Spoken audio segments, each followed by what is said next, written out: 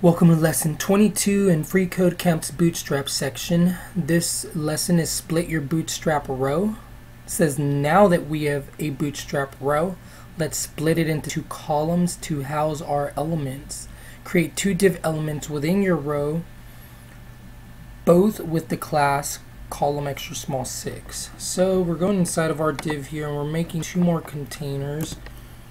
And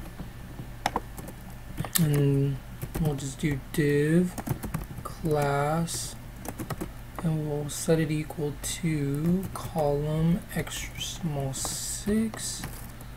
Close this, put our closing div, and then we could just copy this one and put it right under it.